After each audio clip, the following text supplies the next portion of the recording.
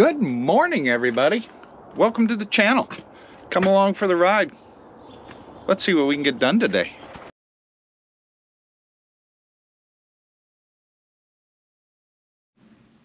Hey guys, good morning. This video is a little different than what I normally do. Typically, you guys are pretty much up to date on my day-to-day activities. You guys know what I'm doing, and usually I upload the video the night that I film. You know, I'll film during the day, and that night I usually edit and upload the video.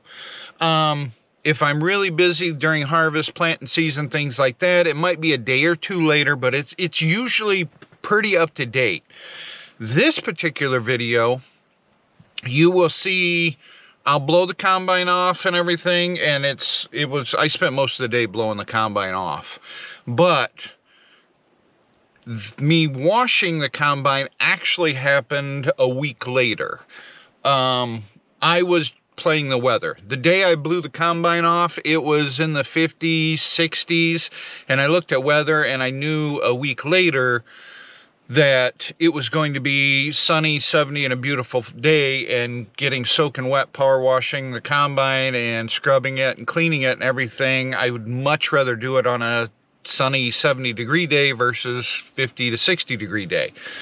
That's kind of why there's a week difference here. But at any rate, I wanted to let you guys know that that's why I'm wearing different clothes, you know, yada, yada, yada. But I also want to tell you guys that I appreciate each and every one of you. If you would please hit that subscribe button, the like button, leave me a comment. I want to know where I can better videos for you guys to entertain you better. And I don't know that unless you leave me a comment. So, hope you enjoy the video. As most of you know, we wrapped up harvest. Done with the beans. We still have this truck to haul in, and then all the beans are hauled in. What I need to do is get this truck out of here and get it hauled. I need to get the combine out of the barn, blow off the combine. Reason why we do that is because you blow all the dust and the dirt and everything off the combine, and it's easier to power wash at that point because you're getting most of the loose stuff off of it first, then power wash it and then scrub it and rinse it, and you know how it goes. The grain cart, I washed that the other day. The 8430 that was on the grain cart, I washed that the other day. The white truck is leaking antifreeze like a sieve. We need to get that worked on and figure out what's going on with that. And yesterday, if you guys follow me on TikTok and things like that, you know the red truck done me dirty. Yep, that old girl left me stranded on the side of the expressway yesterday, and we had to get it towed back here. Don't know what's wrong with it. I went down to the elevator, dumped, everything was fine. I was on my way back on the expressway, running 65 miles an hour, and all of a sudden it just shut off. Just shut off and died, and I coasted to the side of the road, and it hasn't been started since. And at first we might have thought it was a fuel issue, but it didn't hiccup and hesitate or anything like that. It's just like someone turned the kill switch off and killed it. It's got fuel in it. We changed the fuel filters, we primed it, we did everything. Still, no start. So, we had to get it towed back here. Yeah, that was a hefty bill. But, it's back here. Now we can figure out what's going on with it. We do have one field that we want to fall plow. It's 15 acres, I believe. Yeah, it's 15 acres. We want to get that plowed up before winter, but right now we're trying to get a hold of the landowner to see if he will allow us to plow it, because as you know, we're coming into hunting season around here, and a lot of these guys are kind of particular about their fields, and they don't want, you know, things plowed under just before hunting season. So We might have to wait until after hunting season to plow that field. We don't know yet. We're still waiting to hear back on that. Oh yeah, this thing needs to be washed bad. Look at that.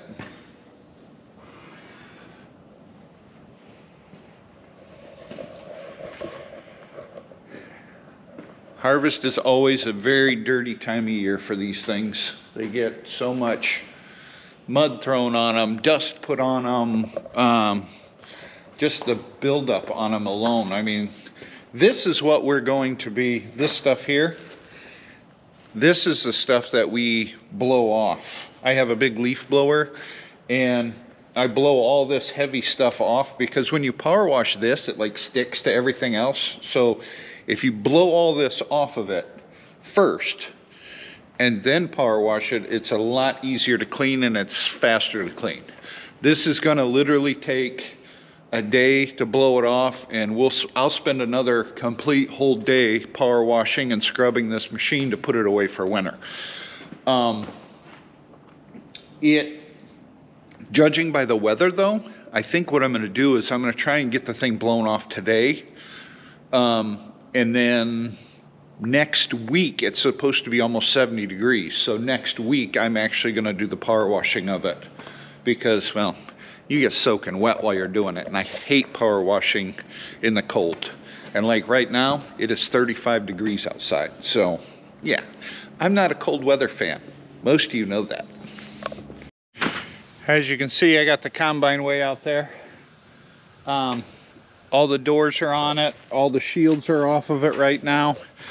Now I need to get my backpack blower on, get it started, and get that thing blown off.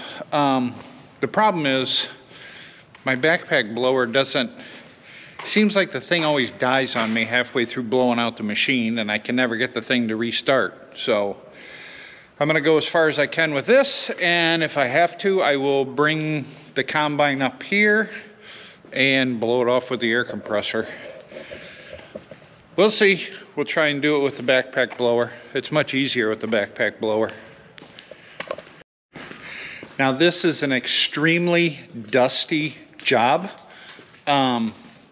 So I might film a couple little clips of it, but other than that, I'm gonna end up putting you guys down and blowing the thing off, because it's gonna be hard enough working the camera and working the blower and everything all at the same time, and stay out of the big dust ball.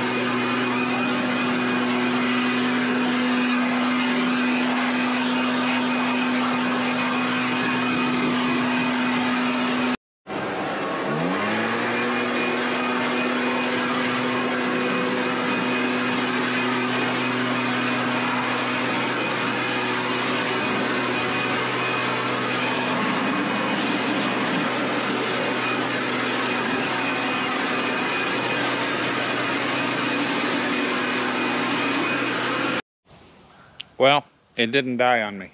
There's a haze everywhere. Could be my glasses. But at any rate, sorry, I was switching hands there. I got my glove in my other hand, so it's kind of, I fumbled that one, my bad. There's some like crustier stuff that's on there still. I'm going to pull it up here to the shop and actually hit it with the air compressor to try and flake off some of the bigger, crustier stuff. And then that way it's ready to be washed. How I normally do it is blow everything off, get as much off as I can with the air.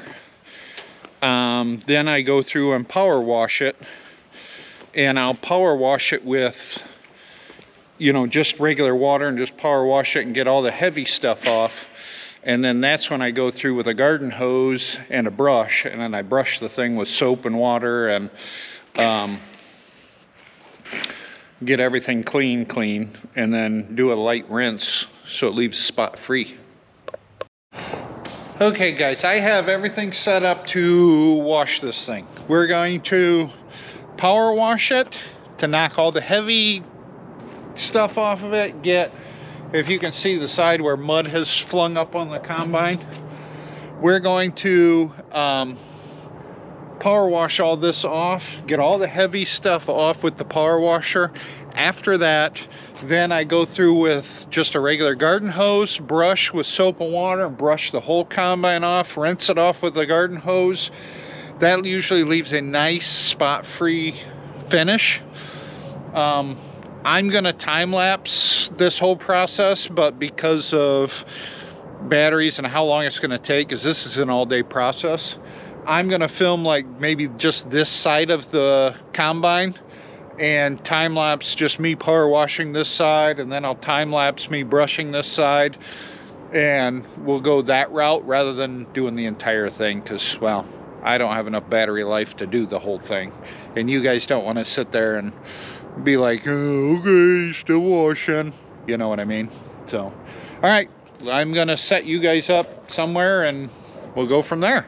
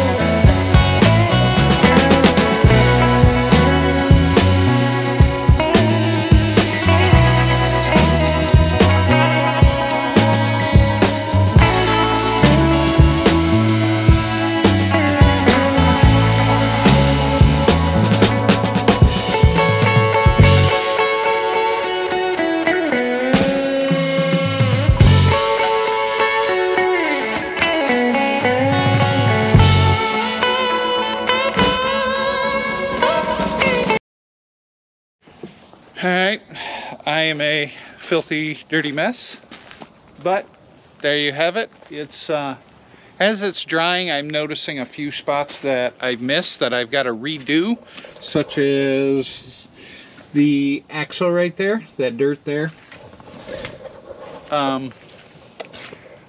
I've noticed I'm not perfect at this, so something of this size, I get some missed spots. I really do. It is what it is, as like right here. See that there? I missed that. So I'm gonna hit that again. And really it's the only way I can get a really good job is to wash it, let it dry, kind of see where I missed and hit them areas again, things like that. But overall, it turned out pretty good. I do need to put the guards and shields back on it and everything, and then we can park it for winter once I get it clean. All right, guys, that's pretty much all I got for you today. While this is drying, I'm gonna go get some lunch, and because my tummy's been rumbling, and I'll come back and hit the areas that need to be re-hit again and go from there. So you guys have a great day. Thanks for watching.